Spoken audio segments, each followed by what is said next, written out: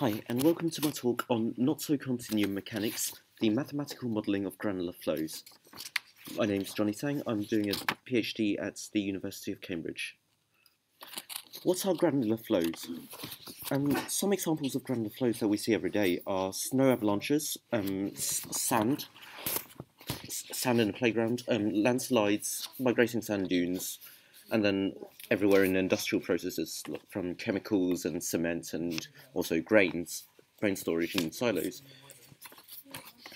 Of these, the landslides and migrating sand dunes are particularly important because landslides kill several thousands of people a year, especially in developing countries like India, and they cause huge damage to local economies as well. So it's really important that we understand these. Migrating sand dunes as well. If you build an oil well in the middle of the desert, you need to make sure that it's not in the way of a migrating sand dune. Otherwise, you won't have an oil well anymore after a few years. From a less economic and more scientific point of view, granular flows are really interesting to be studied because they exhibit all sorts of behaviours that classical fluids don't. So they're very non-linear, and they undergo a load of instabilities that ordinary fluids don't. They're non-local, which means that a grain could affect not the grains that are around it, because a grain might not be touching its neighbouring grain, but it could touch one grain which touches another and another, and have an effect on a grain that's quite far away. So that means sometimes a PDE, which talks about some local changes, might not be the most appropriate way to model these granular flows. They also exist in this sort of weird space between being a solid, being a liquid, being a gas, and they can switch between these quite at will. So they exhibit phase transitions quite naturally. So those are some of the reasons why it's really important to understand granular flows and why it's really cool too. How do we study them? So the field of granular mechanics is actually mostly dominated by earth scientists and by engineers and physicists. There aren't that many mathematicians working in it. And one of the reasons for that is that, like I said just now, PDEs sometimes, we quite like continuum models. When we do fluid mechanics, when we do aerodynamics, we are used to using PDEs to model things, but sometimes that's just not going to get you very far when you work with granular materials.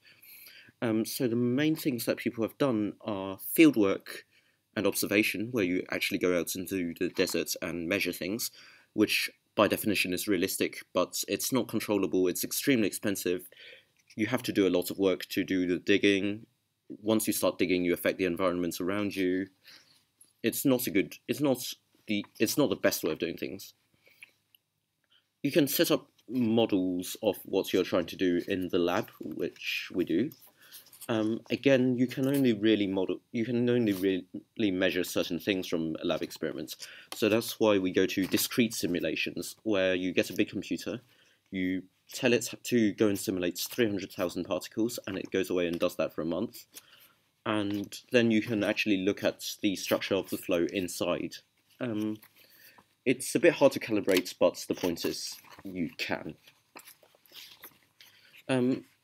So as mathematicians, we might be tempted to sort of look down on experimentalism, but we have to remember that experiments are traditionally how any physics field has been motivated. So Newton didn't just come out with Newton's laws. They came from experimental data. The universality of free fall, for example, was an experimentally determined fact, not just something that comes out of mathematics. So let's look at some basic granular properties.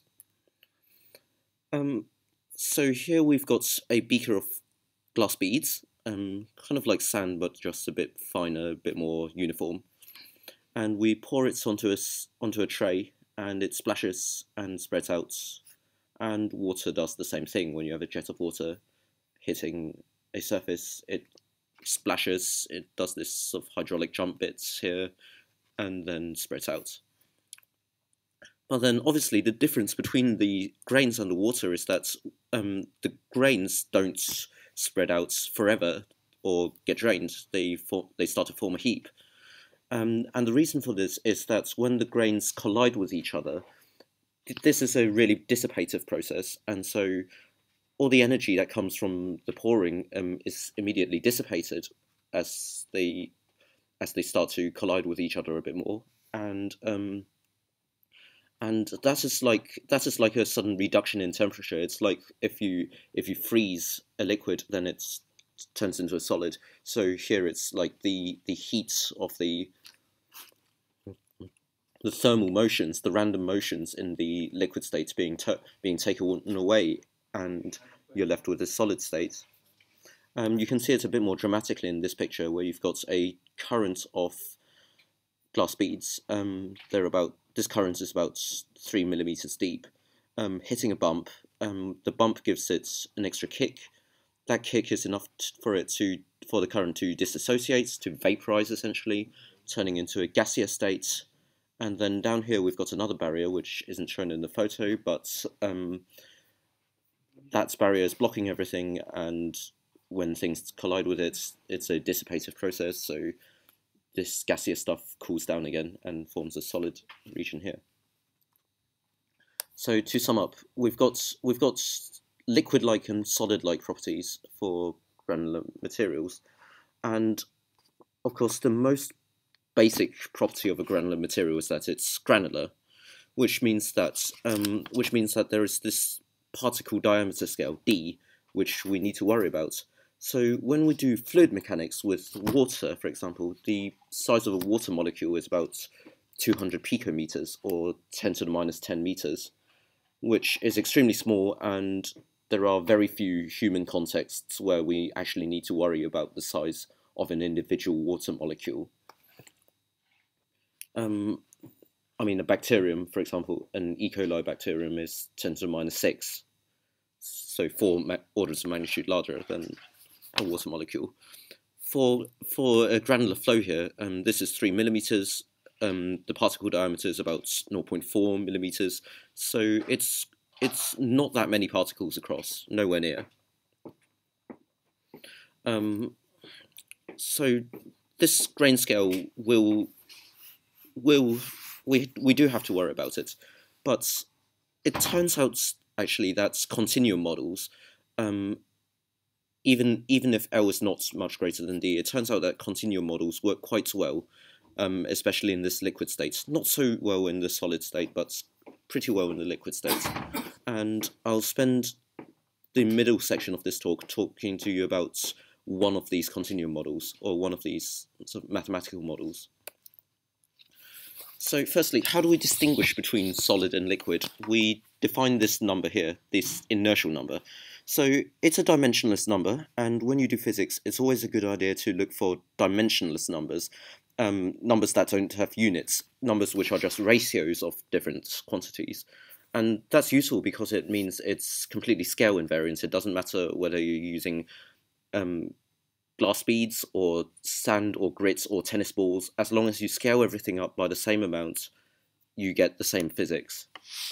That's the idea. So what this inertial number does, it compares two quantities. It compares, well, it's got this d here to make the dimensions work out, but it compares this shear rate, gamma dot.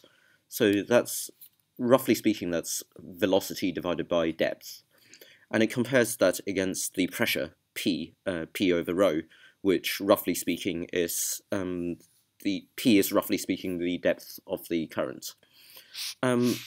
So essentially it tells you how fast this flow is. A higher value of I means that gamma dot is higher, so we have a faster flow. And experimentally you can distinguish between the solid, liquid and gaseous regimes by looking at this inertia number. And it's in this intermediate interval that's the model that I'm going to talk about works quite well. So the model that we needs to be able to, the model that we use needs to be able to relate the flow of the system and the flow, the rate of shear, the kinematics of the system to the stress, the force, the dynamics of the system. The stress is composed of two parts. There's the pressure, which is the normal stress on the system, and then there's the shear stress, which is the tangential force on your surface. So P and tau, and we need to relate them to gamma dot. So this relationship is entirely empirical. You can't get it from first principles for any. You have to do experiments for each material. But a long time ago, a guy called Newton came along and did some experiments for water, air, and syrup and things like that. Probably not air, actually, but water and syrup. And Newton found that tau, the shear stress, is proportional to the rate of shear, the velocity gradient, du by dy. And this coefficient of proportionality is called eta. And so a fluid that satisfies this relationship here is called a Newtonian fluid, this linear relationship between tau and gamma dot.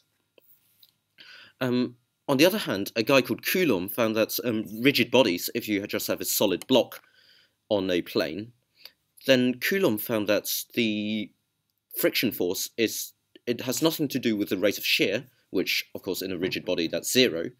But Coulomb found that the shear stress is just proportional to the pressure with this coefficient of friction here, mu. Hopefully you've all met that from A-level mechanics. So where does the granular material sit? Because granular materials are somewhere between fluid and solid. So it turns out that tau equals mu I of P. So it's kind of like the Coulomb friction, except that this friction coefficient is a variable. Mu is some function, some horrible empirically determined function, but the important thing is that it increases with I, like this. So slow flow, so mu takes a range of values between mu1 and mu2. Slow flows, mu1, fast flows, mu2, increasing monotonically. And what that means is faster flows experience more drag, slower flows experience less drag. The flow will adjust itself until we get a balance, tan theta equals mu. And so because you've got a relation, tan theta equals mu, so you can invert that to get I, this inertia number, as a function of theta, and then you can use the formula for I with a du by d gamma here, du by dy here, to retrieve a velocity profile for u. And this velocity profile, called the Bagnall profile, is matched really well in experiments, so that's quite cool. This model works surprisingly well, even though it's a continuum model. It shouldn't really work, but it does. You can generalize it to 3 dimensions, to time-dependent flows, and you get something like the Navier-Stokes equations. It doesn't work so well when you have boundary layers or solidification, but that boundary layers, I don't know. It's something I'm working on at the moment.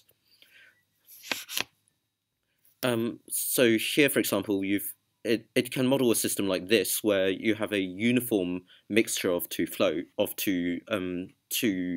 species of sand, and this mu of I model, once you generalize it properly, it can predict this instability that forms with remarkable accuracy. So you sort of do a perturbation analysis of a uniform flow, and you find that there are certain wave numbers which are particularly unstable.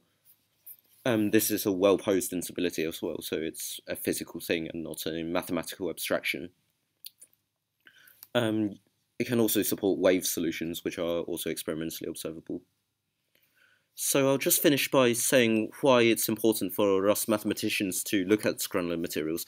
Obviously, granular materials are important anyway, but I think there's a lot that mathematicians can contribute to this. So half of our group are mathematicians, but the other half are not. So what can mathematicians contribute to this? Well, we're quite good at breaking problems down into its important parts, and we're quite good at being careful not to overinterpret any models, and also not to get confused between things which might be subtly different, but on the face of it the same, or because people have chosen bad names for them, so they get confused. That's all I have to say. Thank you very much.